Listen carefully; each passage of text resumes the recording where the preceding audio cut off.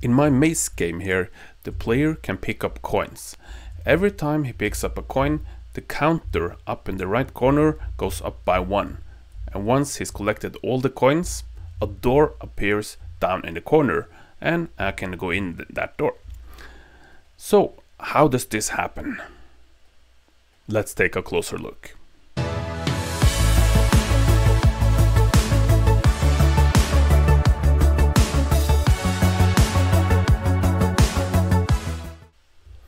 Hey there and welcome back.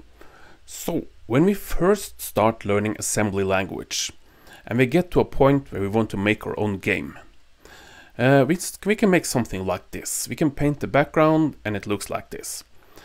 And that's okay.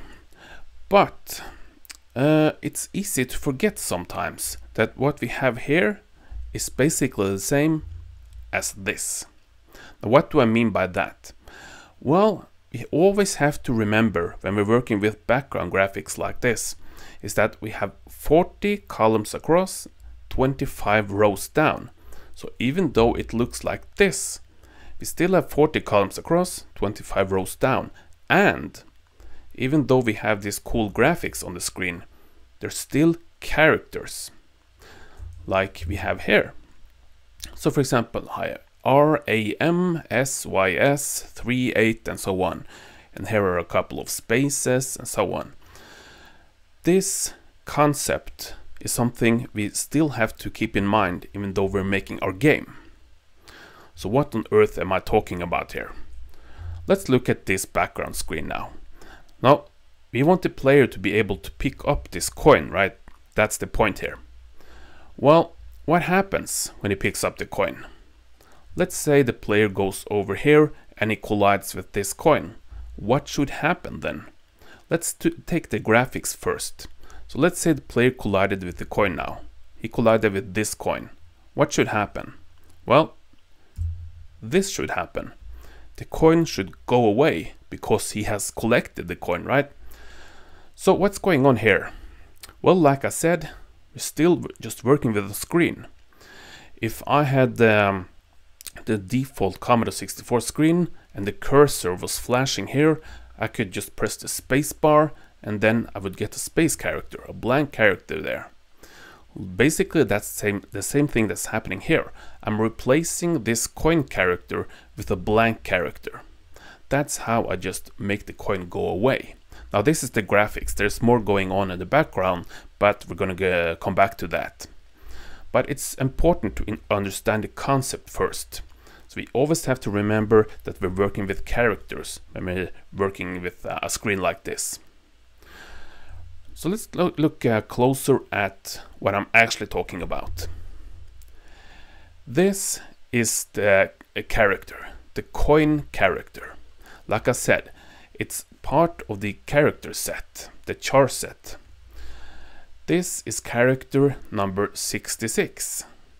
So we have all this text at the beginning of a character set, but then I have some custom characters here. And this is character number 66. This character is at row 16, column 23. That's where I have this coin, which is character number 66. Alright, but we're working with screen RAM, right? Let's say we're using default screen RAM 0400. What's actually stored at this memory address in screen RAM? Well, it's this number, 66. That's the screen code for this. So right here in screen RAM, we have the screen code 66. So that's what we have to replace. Let's say it was up here in the left corner. That would of course be 0400. So in that case, we would have to replace whatever's the numbers inside the 0400 with a different number. But this time it's not 0400, it's further down here. But the concept of course is the same. We need to replace whatever numbers in there, in this case 66, with a different number. What number? Well, I want this to go away, so I need a blank character, which is this one. This one right here, which is character 32. So whatever character was in that memory address, I need to replace that number with 32. And once I do that, the character goes away. But of course, in reality, we're just replacing it with a different character in our character set. So these things might sound really obvious. Yeah, sure, we know this. Now this is kind of beginner stuff, but it's important to always keep this in the back of our mind. Like for example here, if I want to collect the coin, or I want the coin to go away, something like that, then this is a very easy way to make something like that happen. But of course, like I said, there's more going on in the background. We also have to handle this with a little bit of code. Last time we looked at the character collision, and if you haven't seen that, you should probably watch that first. We did the heavy lifting in the last video. We have this check char collision subroutine, where we're checking 3 characters every direction the player goes. So we know what character the player is colliding with. Like for example, last time when we were working with the reading joystick routine, we could check if we had collided with a certain character. Now, if in this case the solid character is 65, so if I collided with that character, then it's a solid collision. I don't want to go that direction. So we're doing the same thing. Again, it's these screen numbers. This is character 65. Now, we briefly saw this last time. But by the way, a little correction. I said that at the end of the check char collision subroutine, the last thing there that happened was LDA char collision. That's actually not correct, because it's the last thing that happens in the macro check char collision, not in this subroutine. So here I'm running LDA char collision. So when I compare something right after that, then that's why I can do this compare, because I've already loaded A with char collision. Alright, I just wanted to clear that up. But let's look at the subroutine now. The check char collision subroutine. This is the one we looked at last time. This is where we're figuring out what row and what column the player is at. And at some point when we figured that out, we put together the low byte and high byte, and we construct this memory address for screen RAM. And now of course we can read from a certain place on the screen.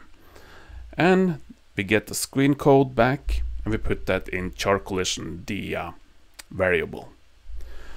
But now let's look at this.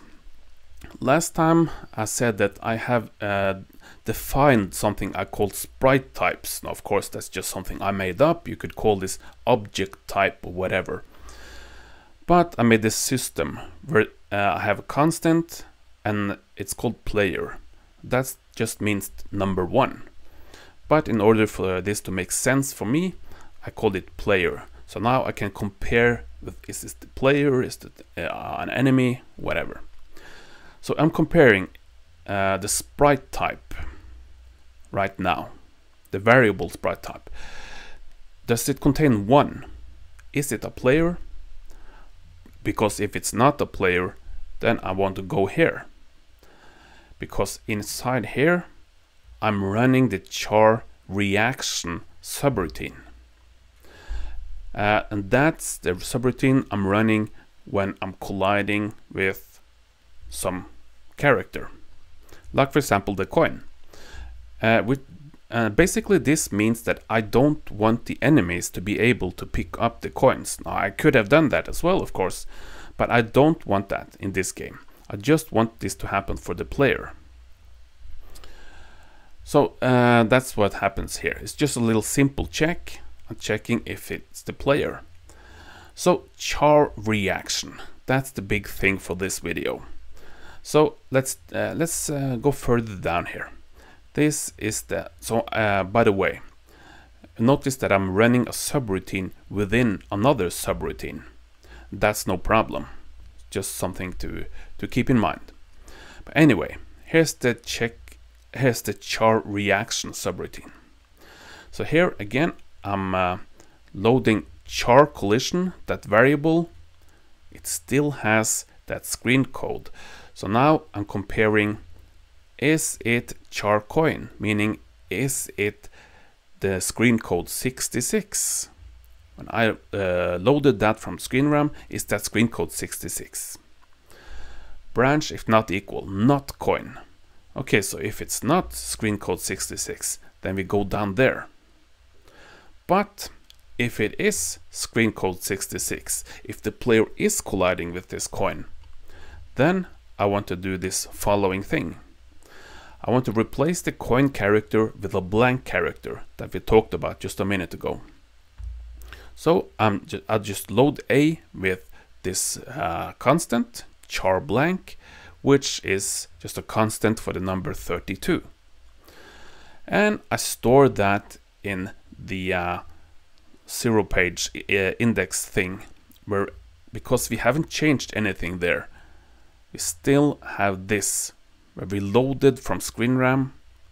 We haven't changed anything with those 0 page numbers, so we can still use that address. So instead of reading from it, this time I'm storing to that same address, but I'm storing a blank character, the screen code 32, which is just a black character in this case. So that's how I just replace that coin, make the coin go away. But I have another variable called coins collected. Now this variable is what we're seeing up in the top right corner of the screen when we're collecting coins. So if I collect a coin, I say inc coins collected. So that the value of that variable goes up by 1. So if it's 0, it goes up to 1, of course. In here, I'm running yet another subroutine. Now, I'm not trying to show you the perfect way to do things or anything like that. This is just an example. So you don't have to make a subroutine inside a subroutine inside a subroutine. You don't have to do that. I'm just doing it in this case. But here I'm running yet another subroutine called update coin counter. So that's down here. The only thing that's happening up here is in the update coin counter subroutine is that I'm replacing, I'm updating the character up in the top right corner, that number that keeps track of the number of coins. So I just load whatever numbers is in the coins collected variable, and then I add 48 to it, because that's the character offset, because character number 0 in the top right corner, that's not the number, that's not the character that looks like a 0. The first is like the @ symbol, then we have A, B, C, D, E. So the numbers start further down in the character set. It's actually 48 characters after the first one. So that's why I'm adding 48 to whatever's in coins collected.